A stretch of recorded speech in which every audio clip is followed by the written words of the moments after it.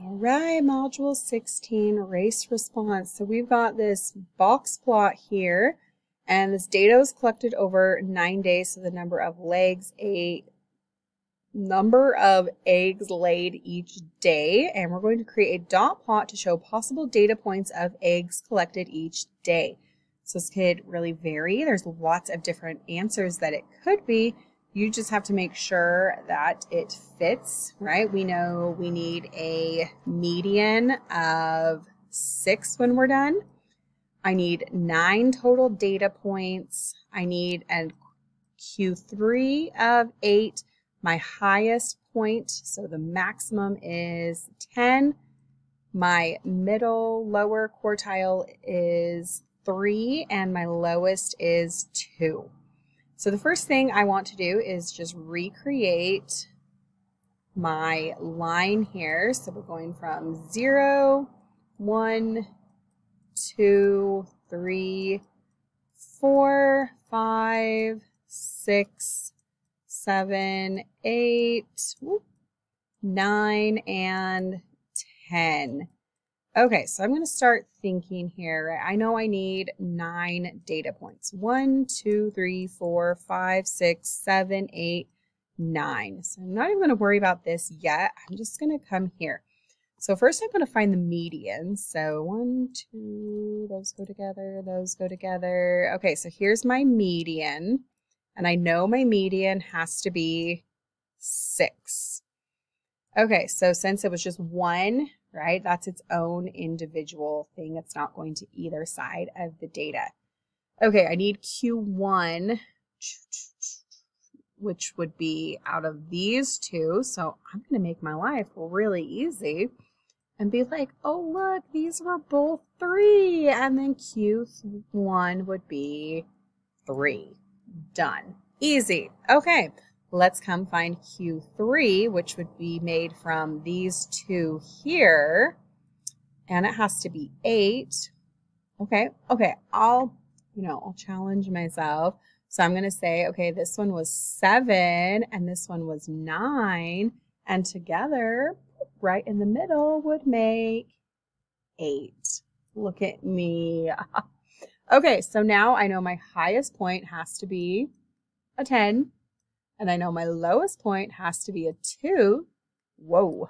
So I just need to fill these in, and it really doesn't matter what they are as long as they are between 3 to 6.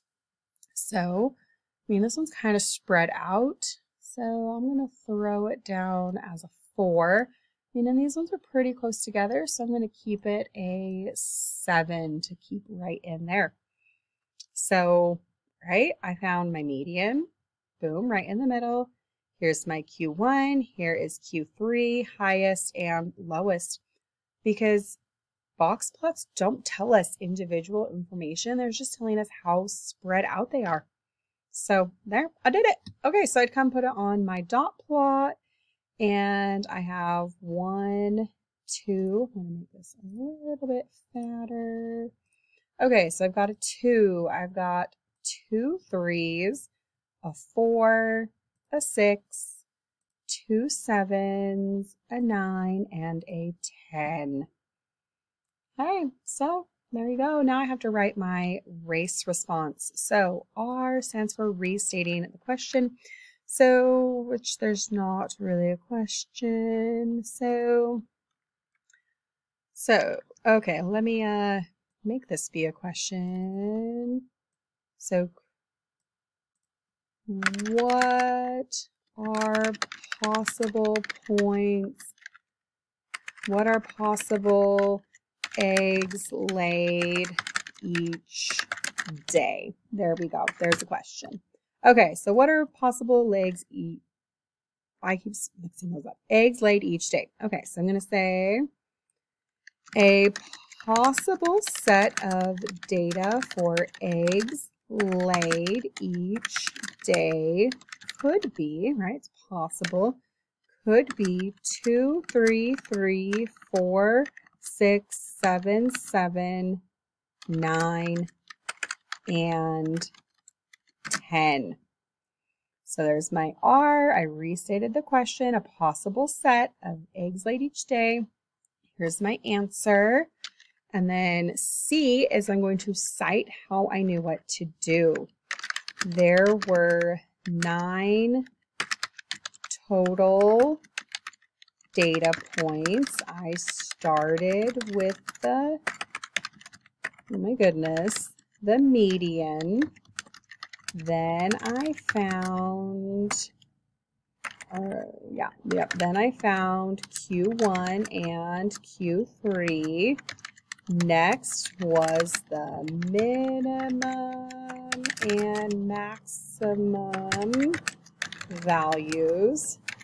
From there, I filled in with values that fit in.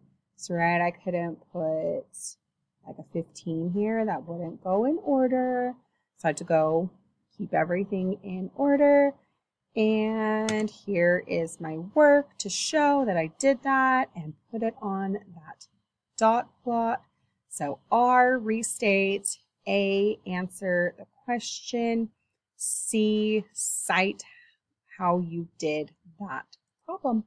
So I could have come up with way different answers than that too. I mean, this would have had to be 6 still. There's another way that could have been different. This had to be 2, this had to be 10, but I mean, there's different ones I could have put in here, right? I could have made this a 6 and this a 10, and I would still have 8 in the middle there. So I couldn't have halves on this because you don't collect half an egg. That'd be weird. So things to think about, but I mean, this is not the only possible solution either. So kind of fun to work backwards to create those. So go ahead and try one out yourself.